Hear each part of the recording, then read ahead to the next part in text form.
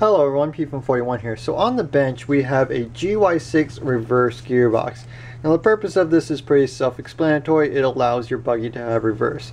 These are commonly found on 150cc GY6 powered buggies. This one in particular is from a Carter Talon, but these buggies were made by many manufacturers under many different names. So it's partially assembled right now. Not all the parts are there. I'm actually getting ready to put it back together for the final time, but I thought I would show you how it works first. So not all the parts are there, just the important bits. So just get this into forward. Now these splines here, this is your input shaft. This connects to the output of the motor. Now this sprocket is your output that runs the chain to the wheels. Now in forward, this input shaft locks to that output sprocket.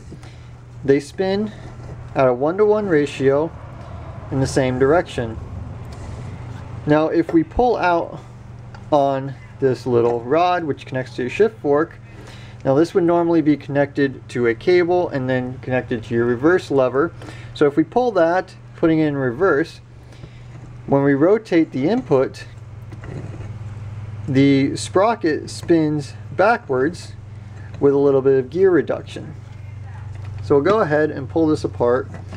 Now it's missing all of the grease and it's missing a few small bits and pieces as well, simply because I haven't put this back together for the final time yet. I just have the main pieces here, like I said, so that you can see how they work. So these are the main bits. Now this is just your housing. This arm will mount to somewhere on the buggy to hold it still, and then most of the support to hold it up comes from the actual output shaft of the engine. So this is where your cable comes in and attaches to operate the shift fork, which gives you your forward and reverse, and then the fork obviously just sits right down in there. I think my camera's out of focus. There it goes. And then the fork engages with your planetary gear set like so that it can move back and forth while still being able to rotate. So over here we have our ring gear, which is also connected to the output sprocket. And the planetary gear set goes in just like that. Now the input is allowed to rotate independently of this housing and the ring gear and all that, but it's got teeth on it. Now those teeth have two purposes. Number one, they mesh with the planetary gears, and number two, the very ends of them actually will mesh with the teeth in the actual planetary gear set carrier itself. Now this is your normal position. This is forward. Now when it's in this position, everything is locked together. The teeth on your input shaft are engaging the planetary gears and thereby the ring gears, but it's also engaging the planetary gear set at the same time, so it's all locked together and it rotates at a 1-to-1 ratio going forward. Now when you go to activate reverse, you pull on the cable, it pulls on this shift fork, which pulls this gear set out just a little bit. Now it's not a ton, it's just a little bit. Now when it pulls it out, it does two things.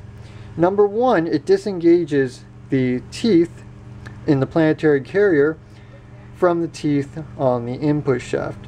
Number two, you'll notice that there's these circular indentations.